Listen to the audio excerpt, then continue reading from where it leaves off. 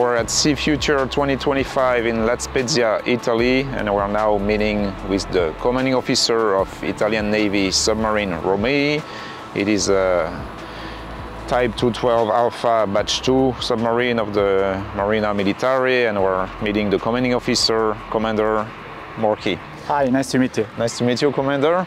Can you please first introduce your submarine to us? ITS Romei was given to Italian Navy in 2017, so it's the newest one in service at the moment.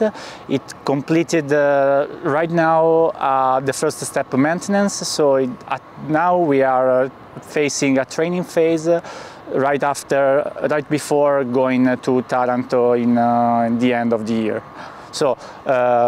The second batch submarine is quite different from the first one because of the system. The combat system is quite different, so we have an optronic mast for the second periscope, and of course we embark the BSA, so the new torpedo. All right. What are your typical missions that you conduct? So our missions are surveillance, and our advantages is to control the seabed and to watch without having been watched. So this is a very high advantage of the submarine, of course. Is your base here in La Spezia? No, our base is in Taranto. La Spezia is mainly a base for maintenance, while we have a second base in Sicily, in Augusta. And it's a very important base, Augusta, because of the vicinity to the channel, Sicily Channel, of course. And so we are very close to the Sicily Channel, and we are able to perform patrolling here inside. Can you share with us some of the main characteristics? So ITS Romei is a new 212, and he has a fuel cell propulsion, so it's an energy-independent propulsion that is very useful in order to be quiet, silent, and to leave the periscope depth longer than a conventional submarine. As a submariner, well, the Italian Navy is modernizing its fleet. In the future there will be 212 NFS. Yes. These submarines, the first batch and probably the second batch, will be modernized as well. Do you look forward to these new upgrades? Yes, so the NFS is quite a reality at the moment, so they are building in Fincantieri the newest one, and they will be in service at the end of 2020 years, so I mean in 2028 almost. And of course ITS Romei will be upgraded, I think, in the end of 2020s.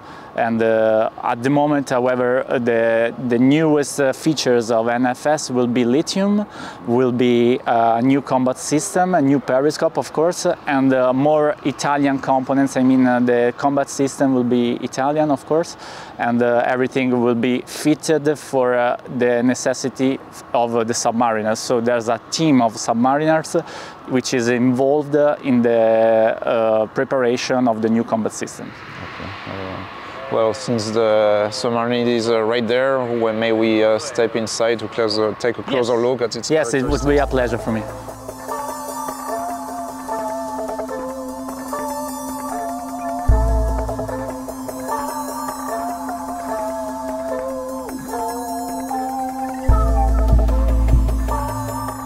Welcome aboard, I'm Lieutenant Mariani, the XO of ITS Romei, the Italian submarine U-212A second batch class. We are in the torpedo room, so we can embark torpedoes from outside thanks to this swiveling deck, which allow us to take on board these white containers that are moved inside this room when we detach all these arrangement, like a revolver in a pistol, in a gun, so that we can move and rotate these containers and align it to the tube.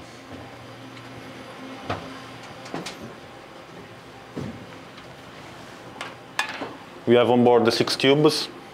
As you can see, we have heavy torpedoes, 533 millimeters. We can embark 12 of it. And on board of this class, we have a system of push out. So the torpedoes doesn't turn on inside the tube, but is pushed out thanks to a jet stream of water created with the hydraulics.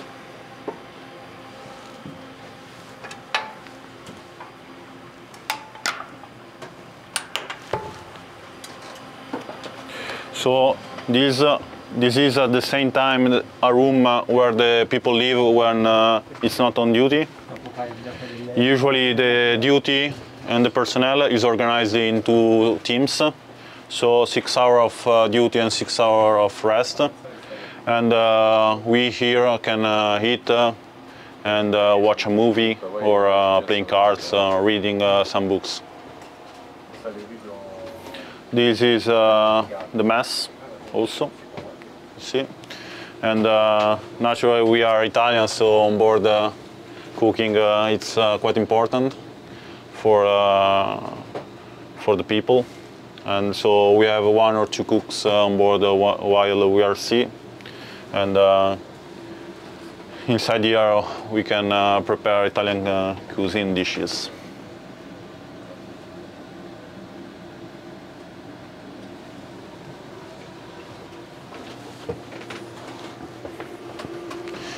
The food is stored, the freezing food is stored inside here. While this is where the periscope, the traditional periscopes, goes when it's not out of the water.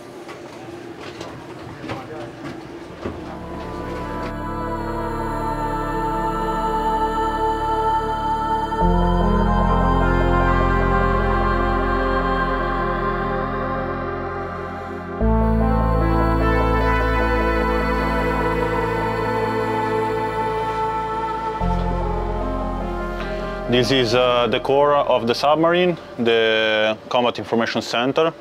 So when we are at sea, all the crew members are on duty here, apart from 1 crew member, which is on patrol for technical activities around all the other rooms. And this side, we have the console for the platform. So the engineers, electricians, mechanics perform duty here, and all is remotely operated. So here we can see if a valve is closed or open. We can operate it. We can see the level of battery, level of tanks. We can turn on the diesel engine to charge batteries, or turn on the fuel cells. It's all from these computers. For sure, some maneuvers are also nowadays manual for safety reasons, but mainly everything is operated from here for the platform. This is the chair for the helmsman. Usually the helmsman is or the bosun or an URS, which on board is also the helmsman, and can be operated in different modes, from automatic modes in which he simply put inside the course and depth, and the submarine goes by its own, or he has the joystick, or in the most degraded modes he has to use directly the hydraulic oil to move the rudders. Naturally, we have 2 types of rudders. The horizontal one, the forward one, are on the tower sides, and allows the submarine to change depth, maintaining pitch. And X rudder are for independent rudder on the stern. Can allow us to change pitch for depth and to change course. This is the nav station.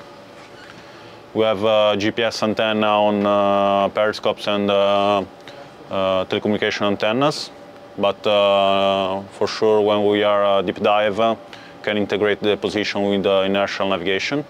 So we control navigation on war axis, simple electronic charts. We have underwater telephone, log, and the possibility to control the bottoms. These 4 are the basic command control system. This console have four main functions. The one is to show the tactical situation to the principal warfare officer, to the commander. We can perform TMA because differently from naval ships that transmit with radar, we use mainly passive sensor. So determining vector position and course speed of targets, it's an algorithm. We have to perform maneuvers. The operator has to work on it, on these computers. And the other functions are the one to control torpedoes that are wire guided. We on board have BSA, Black Shark Advanced Torpedoes from VAS. They can be wire guided with optical fiber for a lot of kilometers. And also the speed, it's really high. So we can expel the torpedoes from here and guide it against the target. Also, the torpedoes have a wake sensor to detect the wake of the targets. And another feature is the use of periscope. We have on board two types of periscope. This one is a traditional one, penetrating one. Inside this tube are mirrors.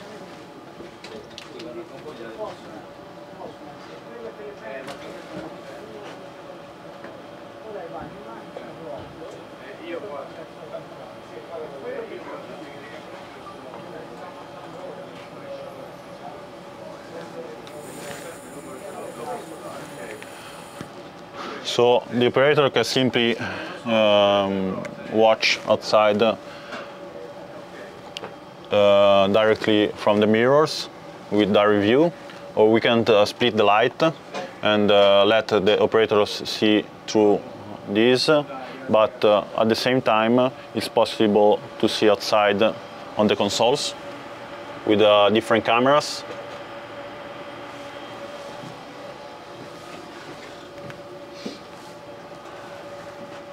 As you can see, this is the view of the cameras inside the periscope. We can also put all the lights to the camera and remotely operate the periscope from here.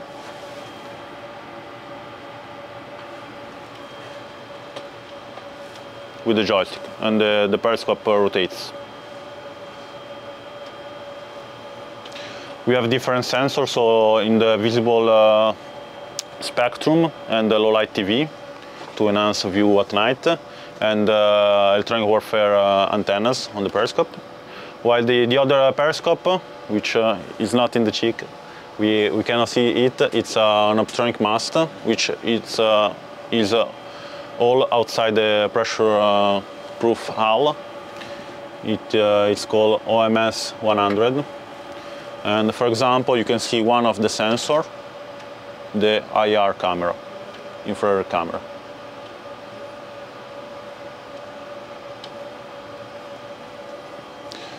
These one are the sonar consoles. We usually go at sea with 3 or 4 operators per duty. And it's fundamental for navigation when we are deep dive with passive arrays. We have arrays in the bow with a cylindrical array, mine avoidance sonar, which is active also in the bow, 2 flank arrays, and a towed array astern. We can release it with a winch. And we follow navigation, and we can perform demon analysis to determine, for example, speed of the targets, or narrowband analysis that can allow us to have a fingerprint of targets and to collect that. So from now on, we are in technical rooms. For example, here in the switchboard room, we have all the electric machinery. And we have inverters or local panels to change the electric configuration of the boat. The Romeo Romei is a diesel electric boat, so we have lead-acid batteries that have to be recharged periodically with a turbo diesel engine with alternator. And but we have an air-independent propulsion apparatus, which are the fuel cells, which are here. In this rack we have 9 modules that, in which we combine oxygen and hydrogen that are stored in tanks outside the pressure-proof hull to create energy, to recharge battery or to get electricity directly to the systems and the propeller. All these tubes are the inlet of the air from outside with the snorkel system. You can see there how big it's a valve.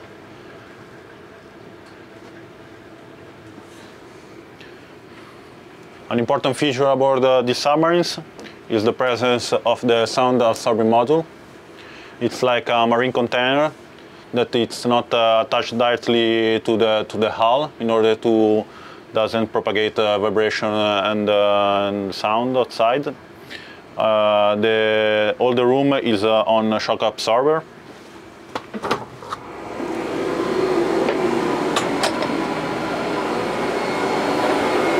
And inside here you can see all the machinery. It's quite hot.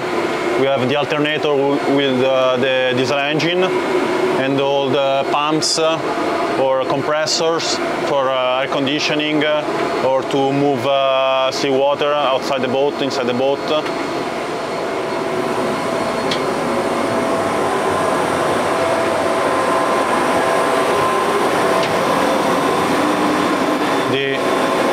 The compressor for the compressed air and hydraulics.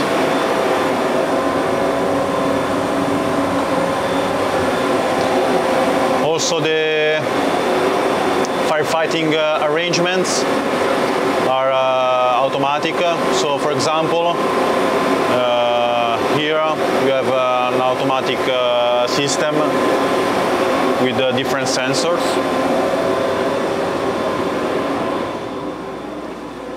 And this is the last room of the boat.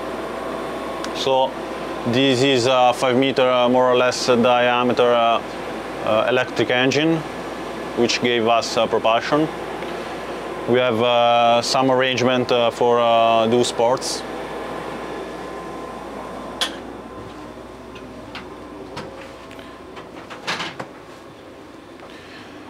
And at the really end, we have hydraulics for the 4 rudders and the electronics to release towed array. So that's all. Thank you very much. Very nice, thank you.